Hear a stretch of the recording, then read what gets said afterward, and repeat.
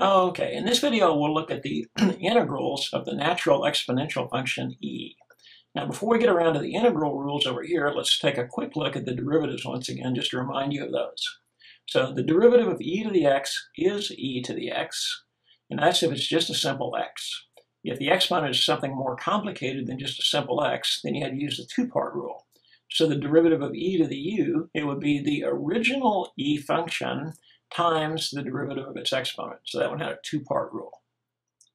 So on to the integrals now. If the derivative of e to the x is e to the x, then the integral of e to the x would also be e to the x.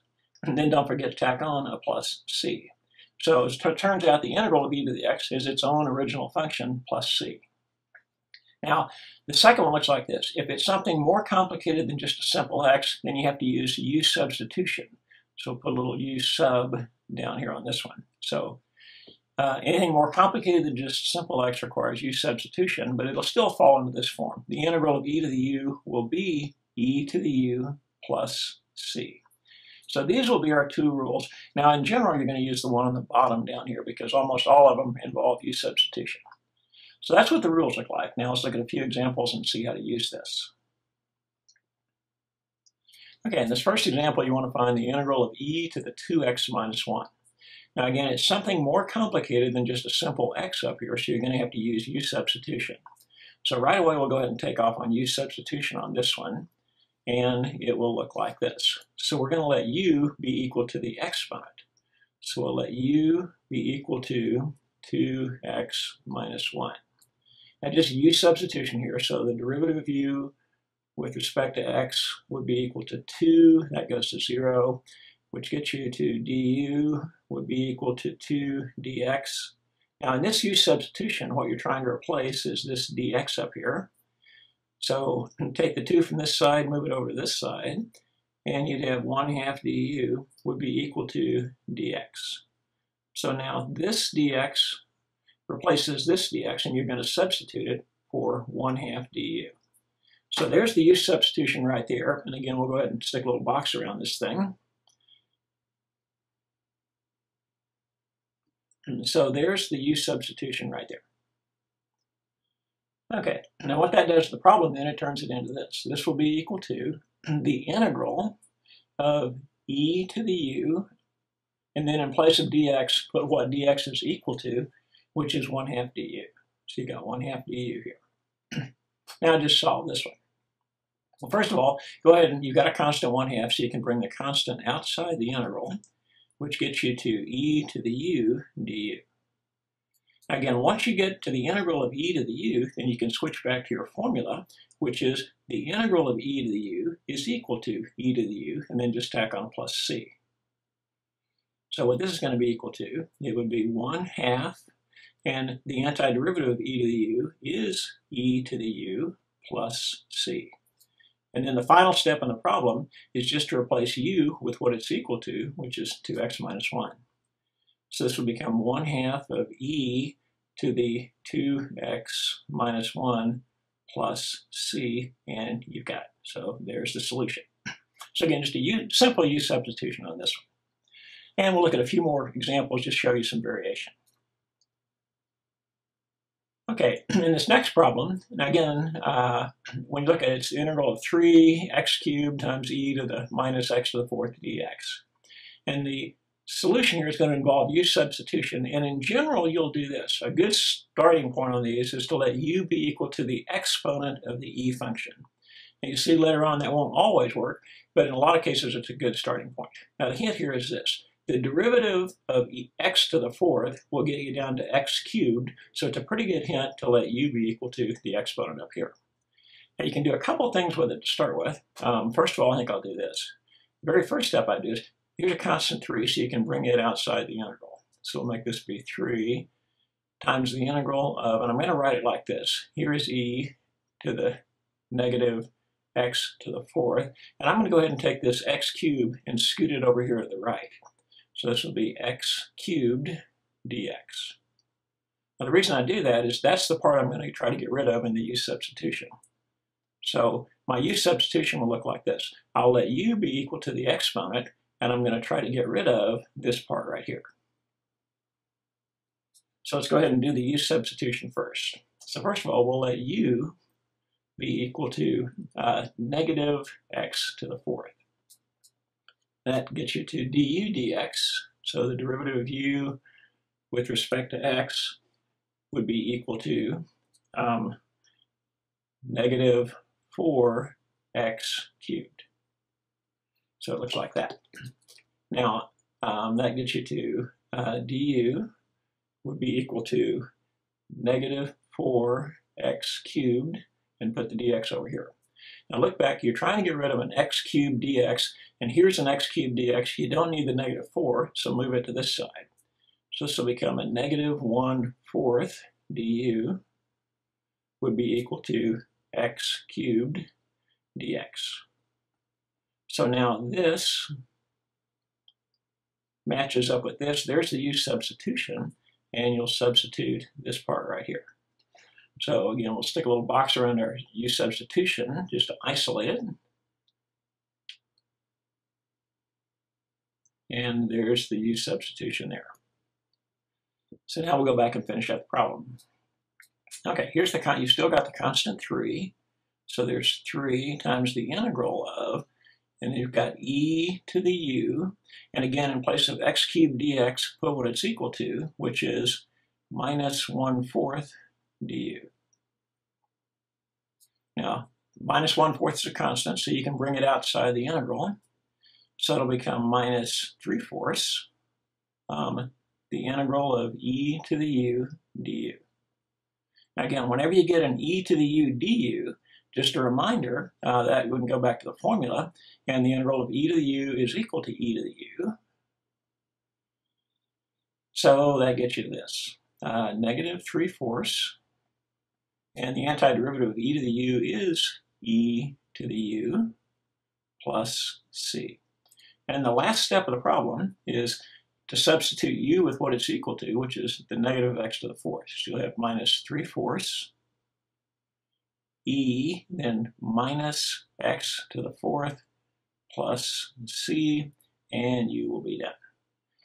So again, just another example that involves u substitution where you let the u be equal to the exponent. And we'll try a couple more problems here. Okay, on this one, now sometimes the hard part on these things is actually recognizing how you get a u substitution out of this. And the idea is this, I've got an x squared in the denominator here. If I move it up to the numerator, it'll be an x to the minus 2. And if I took the derivative of that, I'd get me to an x to the negative 3, which is a pretty good hint that I can let, again, u be equal to the exponent on this e function. So what I'm going to do is rewrite it just a little bit where it becomes a little bit more obvious. We'll make this be this. We'll change it to the integral of e to the 1 over x squared. And I'm going to take this and move it off to the side. So it will be 1 over x cubed, and I'll put parentheses around that, dx. So it looks like this. So all I did there is just take this x cubed on the bottom and scooted it off to the right. And that should be a pretty good hint that we'll let u be equal to the exponent, but I think we'll stick one more step in here where it'll become a little more obvious how to use these. So let's make this be the following. The integral, and since this is an x to the positive 2 in the bottom, let's move it to the top and make it be an x to the negative 2. So this will be the same thing as x to the negative 2. Then this one, we'll do the same thing right here. Since this is an x to the positive 3, move it to the top and make it be an x to the negative 3 dx. Now again, that makes the choice of u a little bit more obvious. So again, we'll let u be equal to the exponent. So now that we've got it set up right, let's do the u substitution. So u would be equal to x to the negative 2 power. So the derivative of u with respect to x would be equal to, bring the negative 2 down, you get negative 2x to the negative 3, which gets you to the differential of u would be negative 2x to the negative 3 dx. Again, looking over here, you're trying to get rid of this part right here in your u substitution. X to the negative 3 dx, and here's an x to the negative 3 dx. You don't need the negative 2, so move it to this other side. So again, you'll have negative 1/2 du would be equal to x to the negative 3 dx. And as far as the u substitution goes, here is the x to the negative 3 dx, which matches up with this. So you can use that, and there will be your u substitution right there. So again, we'll isolate this in a little box here.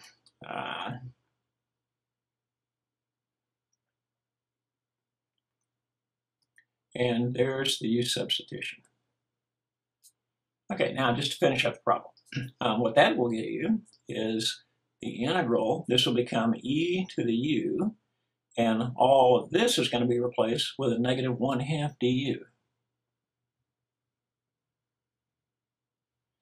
Okay, and like before, that's a constant. You can bring the constant to the outside of the integral. So that becomes negative 1/2 the integral of e to the u du. So there's a negative 1/2. Now remember, the integral of e to the u is e to the u plus c. And the last step in the problem, replace u with what it's equal to. So you wind up with a negative 1/2 e, and in place of u, put x to the negative 2, and then a plus c out here, and you are finished. So again, sometimes you've got to manipulate the original function a little bit to get it in a form that makes it easy to take the u substitution of.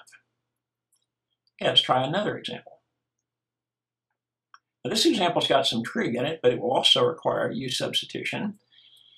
And again, we'll kind of go the same way about this. We'll let u be equal to the exponent here to try to get rid of this other part. So I'm going to rewrite it, and it's going to require the chain rule on this one also. But let's take off and see what we've got. So like always, the first thing I like to do is make it be e to the sine of 2x, and then take this cosine and move it way over here to the right. So this will be times the cosine of 2x dx. So in my u substitution, I'm going to try to get rid of this part right here. And again, to do that, by u substitution, the derivative of the sine will give me to the cosine, which should be a hint that let u be equal to the sine of 2x. So let's do the u substitution then over here. So we'll let u, this time it's got a trig function, let u be equal to the sine of 2x. Now find the derivative. So the derivative of u with respect to x, and again, remember the derivative of the sine is the cosine of 2x, but this is also the chain rule, remember, so you have to take the derivative of what's on the inside, so this thing has to be multiplied times 2. So the derivative of the outer part times the derivative of the inner part. Okay, I'll take this 2 and move it out in front here, which will get me down to this. Du would be equal to, move this 2 in front, so 2 times the cosine of 2x, and then here's the dx, I'll put it right here. Now looking back here, I need a cosine of 2x. I don't need this 2, so I'll move the 2 to the other side. So that gives me a 1/2 du will be equal to the cosine of 2x dx. So again, this matches up with this up here. So there is my u substitution right there. And like always, we'll isolate this.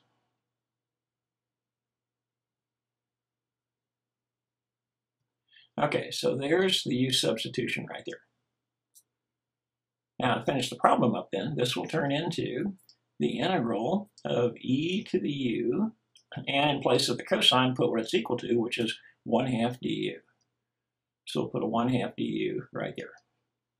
Again, the 1/2 is a constant, so you can bring it outside the integral.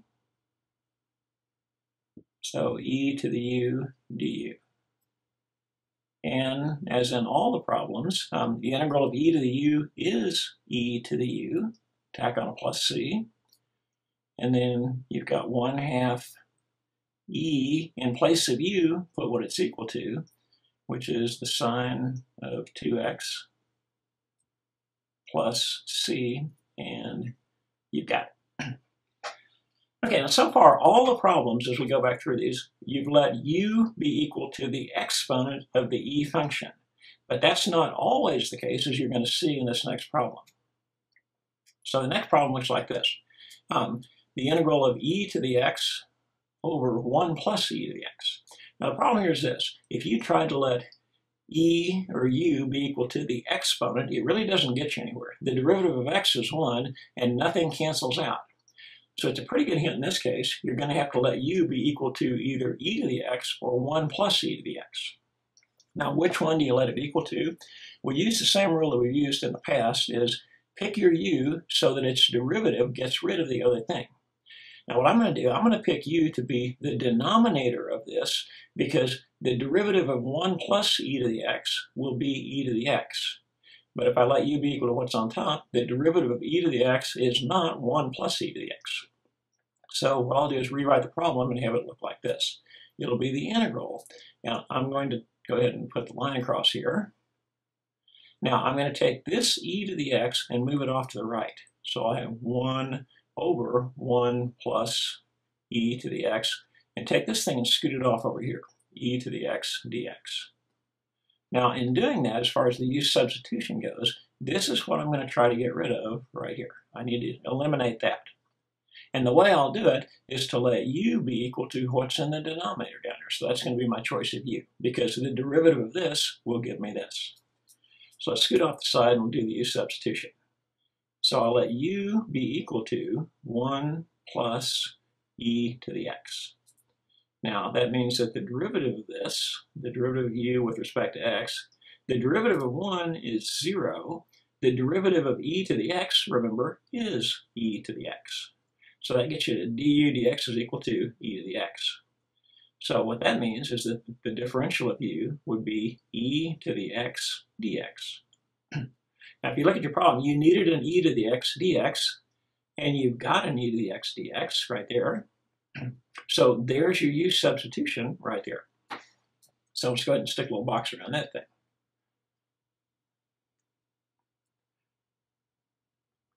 Okay, so there's the use substitution right there. Now, what we'll replace that with over here, the problem will turn into this. It turns into the integral of 1 over u, and then in place of e to the x, put what it's equal to, which is just du. Well, what this is using one of the previous rules that we've talked about, the integral of 1 over u is equal to the natural log of the absolute value of u plus c.